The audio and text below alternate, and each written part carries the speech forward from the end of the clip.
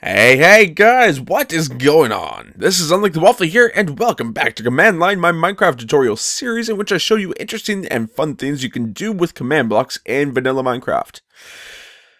Now let me go catch my breath, and let's check out what we got here. Isn't that beautiful? Don't you just love it? Yeah, that's what I thought.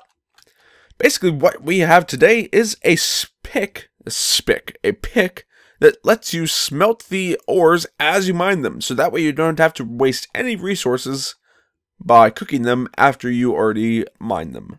So let's just put our saves into game mode 0, which is survival, and then we can just start mining these, and we get the ingots directly from the ores. We don't have to worry about smelting them whatsoever.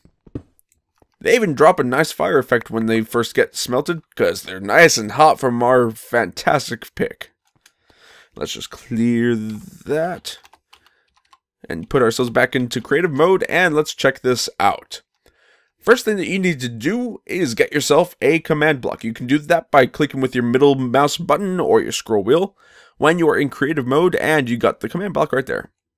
However, if you don't have that already in your world, then what you will have to do is you need to type in give, then your username, or @p or @a, either one will work, and then you're going to give yourself COMM, press tab to complete that, and that gives you a command block. Isn't that beautiful? But the very first command that we're going to be needing is the thing that actually gives you the pick itself. What we have here is giving at the nearest player, @p. You can also use @a, and that works fine too. An iron pickaxe. This can be changed to any pickaxe, stone or better, pretty much any pickaxe that will drop an iron ingot when it mines. Stone I think is the lowest one that will. Wooden won't drop an iron, I don't think. Could be wrong about that. But let's just be safe and say iron pickaxe is perfect for this. Besides, we'll be getting plenty of iron from this, huh? We're going to be giving ourselves one of those at a damage value of 0, so it is completely healed. Then we're also naming that smelting pick. You can name that whatever you want, but you will have to change it later, as you will see. And then we're also adding a scoreboard. This scoreboard is an objective, and we're adding it. It is a dummy objective, and it is named ingot. You can change that to whatever name you want as well, but once again, you'll have to change that later on. Then we're, just for the sake of being safe, setting that scoreboard to 0 by typing scoreboard players. Then we're setting that for every player to a score of 0 for all scores on the ingot category. You get what I mean. And then for this contraption, the first thing we need is a fill or set block clock. What we are going to start off with is the very bottom clock right here, which is setting the block right above it, same spot, just right above it, to clay. And then we're hitting 0 for the damage value and replace, because otherwise if you don't have to replace there, it could potentially make a lot of sound, and we don't really want that now, do we? And then we come up 2 blocks from that, place another command block with this command inside of it, which is setting the block right below it, same block as before, targeting. And except that one is being set to redstone block instead of clay. That runs at 20 times a second, so it's a pretty fast clock. And then 2 blocks above that one, we're setting the block right below that, which is pretty much the exact same command as right there, but this time we're changing it to clay. This is how everything stops, how you shut off the clock. And now, nothing runs. Start it up again, just place a block right in there, and you are good to go. And then this command right here, this is to test for the pick being in your inventory and active. So we're testing for any player with a selected item slot of 0. That means that whatever is in your hand, that is your active slot. Like right now, we are on 0, then this is slot 1, slot 2, slot 3, all the way up to 8 right there. You can change that number to whatever you want. It does not have to be 0, but you will also have to change that number to that same slot. You also can't make it higher than 8 because otherwise you can't make any of those slots in there active. Oops, that's not what I wanted to do. And then we are also testing for our inventory, slot 0B, which is that slot right there as well. Same slot that we are targeting for the active slot. And we are testing for anything in there named Smelting Pick. You can put anything in there named Smelting Pick and it will activate this clock. Or this command. It'll activate this. Best way I can put that. However, it won't really turn anything into ingots immediately if there is no iron ore dropped. So you'll want a pick named Smelting Pick instead of anything else, because nothing else besides picks, stone or better, will drop iron ore. And we want that. And this is just testing that it is true. And when it is true, it is activating this command, which is setting the block 1 towards negative X and 3 towards positive Z, same Y plane. And it is setting that block to redstone block, just like we see over here. And what block that is targeting is this one right here.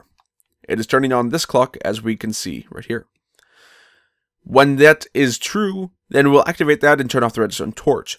When it is untrue, it will stop activating this, turn the redstone torch back on, which will in turn activate this command, which is exactly the same. However, because it is 2 blocks up from that one, then it will be activating or setting that block right there to redstone block, which turns off the clock, as we've seen already. See? Everything is turned off. Turned on. Turned off. Very good. Good lesson. And then what this clock is pretty much exactly the same as over here, except that this time it is a fill clock instead of set block, because we want it to extend out towards negative X at 1 block. So the only changes between that one and this one is that we are filling the block right below this one and 1 towards negative X with a redstone block, and the one below that is exactly the same, except that it is positive Y instead of negative Y, because we wanted it above that block, not below it. But right here, this couple sets of commands right here is the workhorse of this entire setup. What this is messing around with the scoreboard for the ingot score. Yeah, that makes sense. It is setting for all players and all entities type item to 1. It is setting the ingot for all entities that are type item, not any mob or player, but only dropped items such as that, to 1. However, we don't want everything in the world turning to iron ingots, because otherwise that feels just a little bit cheaty. So we are specifically targeting an item, which is iron ore. Nothing else will work here. Only the iron ores will get changed to the iron ingots. Everything else in the world just gets staying the same. Yep, that makes sense. And then this one down here is activating after that one, technically. And it is changing the entity data for that. It is targeting all entities that have a score for ingot of 1. And because of this one up here, we know that that will only be targeting iron ores, because nothing else gets a score of ingot at all. And we are changing that to iron ingot instead of iron ore. And we are changing that to a count of 1 because, well, when you smelt iron ores, then you only get 1 ingot per ore. And we want to keep it as good as possible, or as close as possible to the actual way. You can change it to however many count you want, up to 64, but it feels a little bit cheaty if you go for 64 per ore. I don't feel like doing that myself. Once again, you can do that as much as you want. And that is pretty much the entire command right there. However, I've noticed that, or what I like to do is, because that feels just a little bit like basic doing it like that, then whoops, that's a little bit of lag. Then I like to add a little bit of fire to things to make it look like it just came out of a furnace. So what we're going to do is drop some iron ores right there. That works. Then make sure that the pick is in slot 0 and it is active, and you can see that it immediately changes to an ingot with flames on the bottom. However, once you pick it up, all that data goes away and it is just a plain ingot now and will not activate any kind of flame particle. You don't have to have the particle at all. It is not necessary, but it looks a lot better. And so to make that particle, what you are doing is executing it at all items, all entities that are an item, and having to score for the ingot of 1 only. Not 0 or 2, but 1 only. And because of those commands right up here, we know that that is only iron ores.